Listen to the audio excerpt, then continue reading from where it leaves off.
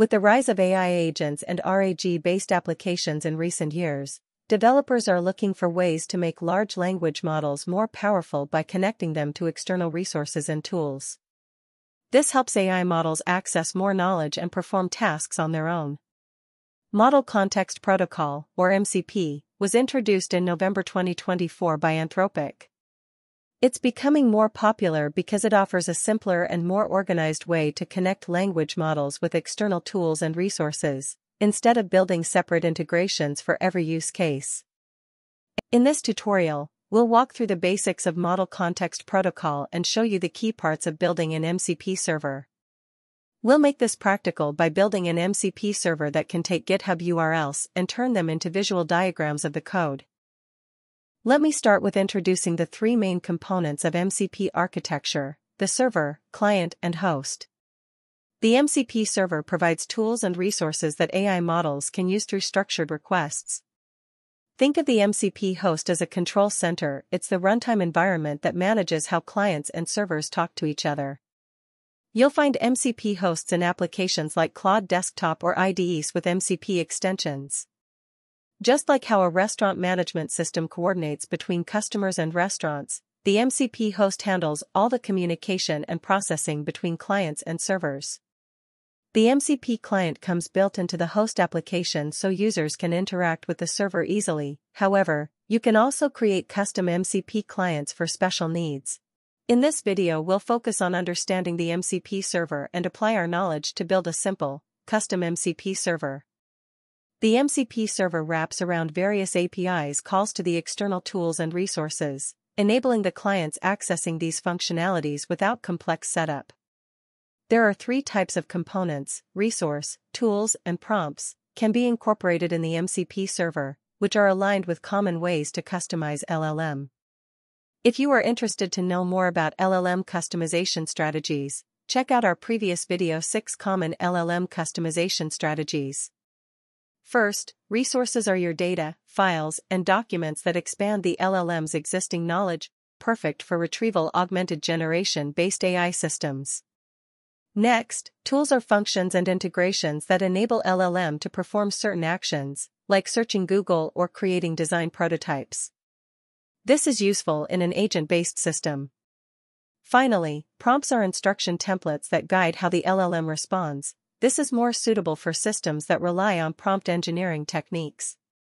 We'll use a simple example to show you how to build your first MCP server in Python.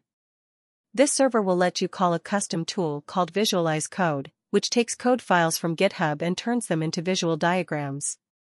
The link to the project's code repository is available in the video description below. Firstly, let's set up the development environment. MCP uses UV as the default package manager. For macOS and Linux, you can install UV and execute it using the shell command. In the following script, we first initiate a new working directory, activate the virtual environment, and create the project structure to store your main script visual.py. Then, install the required packages. Once your environment is ready, open the visual.py script. Import the required libraries, initiate the MCP server instance, and define a user agent for making HTTP requests. We'll use FastMCP as the official Python MCP SDK. Next, we'll create a helper function called getCode to fetch code from the GitHub URL. This function is asynchronous and uses async client to make non-blocking HTTP requests.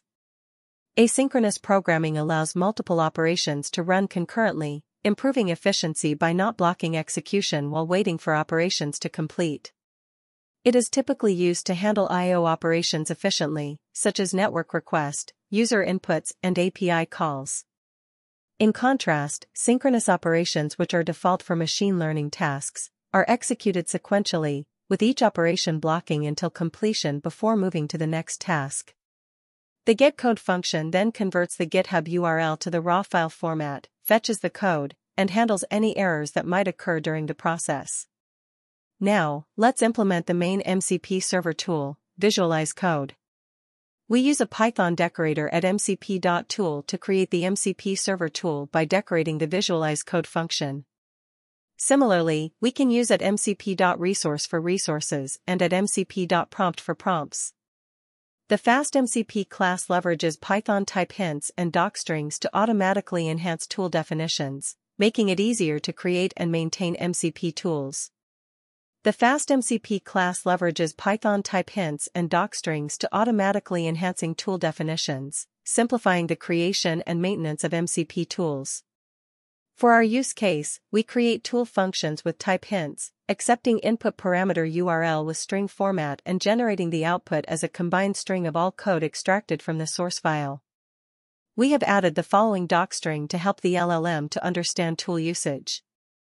Let's examine how the MCP tool functions with and without docstrings by calling the MCP server through Claude Desktop as our MCP client.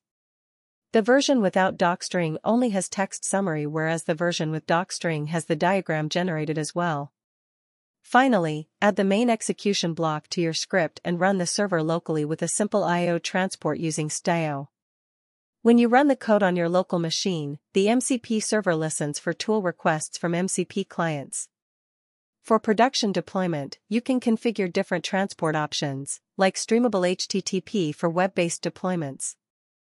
Now we have built the custom MCP server, and we will demonstrate how to use this MCP server through Claude Desktop, but it also allows connecting to other hosts, such as Cursor, by slightly tweaking the configuration.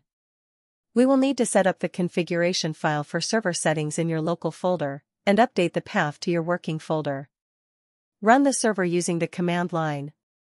Launch or restart Claude Desktop, and select the visualize tool you just created. You can now try the visualization tool by providing a GitHub URL. Thanks for reaching so far. This tutorial gives you an overview of MCP architecture, focusing on MCP server components and applications. We've walked through the process of building a custom MCP server that enables code visualization from GitHub repositories. Potential next steps include exploring remote MCP servers on cloud provider, implementing security features and robust error handling. If you find this video helpful, please like and subscribe for more upcoming videos. Look forward to see you in the next one.